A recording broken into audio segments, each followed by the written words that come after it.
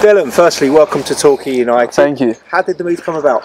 It was quite last minute actually. I played a game for QPR 23's game, and I played well. And then I got a call from my academy manager, Chris Ramsey, like the day after. I was just in bed, like, and he's like, "Oh, Torquay want you." And literally, my first response was, "I want to go." Like, he asked me, "Do you want to go?" I was like, "Yeah, it's a great opportunity, you know, to play for such a big club." He's played in the leagues and that.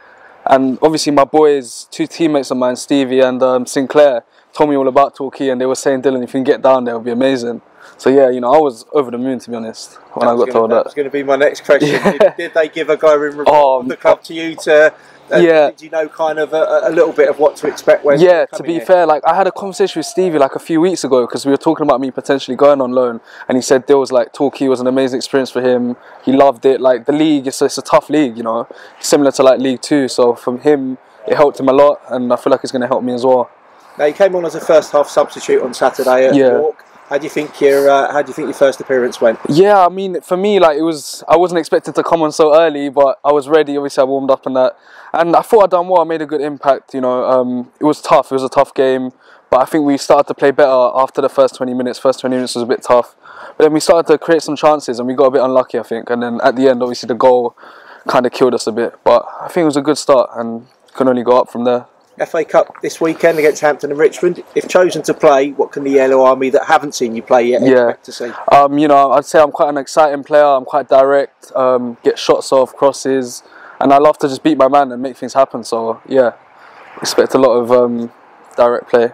Dillon de Silva, welcome to Torquay. Thank you, pleasure, my pleasure. Chin, firstly, welcome to Torquay United. How did the move come about?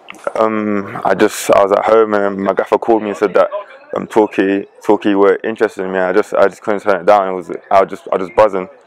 What do you know about Torquay United before coming here? I knew the style of play. I knew about the manager. I knew about his past and how much he's helped teams individually and collectively. So it was a no-brainer. Now you made your full debut on Saturday up at York. How do you think it went? Yeah, I think it went well. Obviously, I'm still young and learning, but I feel like I can help the team and do what the gaffer wants me to do. Now this Saturday, if chosen, to FA Cup against Hampton and Richmond.